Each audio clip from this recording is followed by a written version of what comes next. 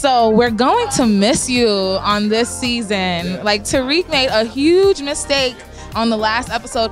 Have you ever played dead before that moment? I haven't. That was the first one playing dead. It's quite the experience. I've never done it before. But yeah, Jabari's dead, but listen, he's gonna be in ghost heaven. So I'm with the other angels and the spirits of ghosts of Christmas past and all that good stuff. Considering that was your first time, how was the process recording that scene? It was just so intense for me personally. Yeah, it's intense. You never know what to expect. It was cold, it was late, it had to be 2 in the morning, and there's a surreal moment when you just drop in and everything is real, and you have the gun, and you have Tariq, and you got the blood, and you just, you die, and it's natural, and it feels good. At least I hope it looks good. I hope.